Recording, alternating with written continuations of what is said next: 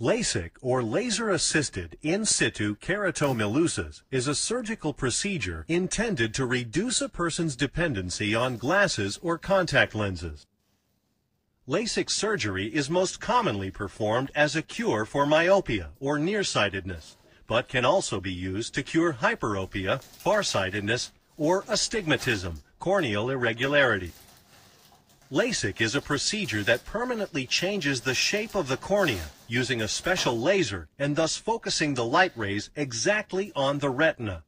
The steps of the procedure are as follows. A suction ring is placed on the eye to stabilize and check the eye pressure. The microkeratome, a cutting instrument, is attached to the suction ring. The blade of the microkeratome is used to cut a flap in the cornea. The exposed inner layer of the cornea is then reshaped with an excimer laser. The corneal flap is returned to its original position. LASIK is an ambulatory procedure. The patient can walk into the surgery center, have the procedure, and walk out again, and is awake the whole time.